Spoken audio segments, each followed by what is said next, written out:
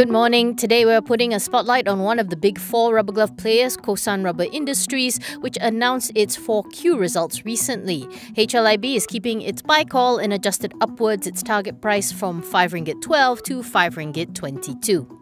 Quick recap, core 4Q PATAMI of 489 million brought full year FY20's number to 1.04 billion, which is more than 350% than what it was posted in FY19. It met both HLIB's and consensus expectations. FY20's 3.65 billion in revenue was more than double than last year, while FY20's DPS came to 14 cents per share versus just 3 cents in FY19.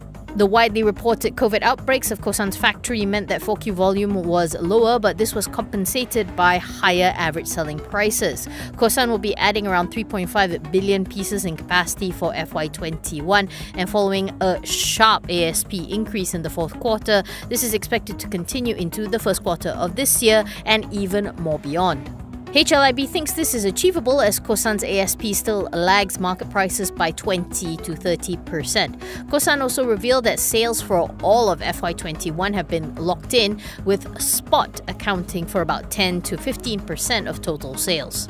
According to latest reports from Bloomberg, it is overwhelmingly buys with only 3 holds. The average target price works out to 6 ringgit 10 cent, which is 52% higher than its last close of 4 ringgit and 1 cent.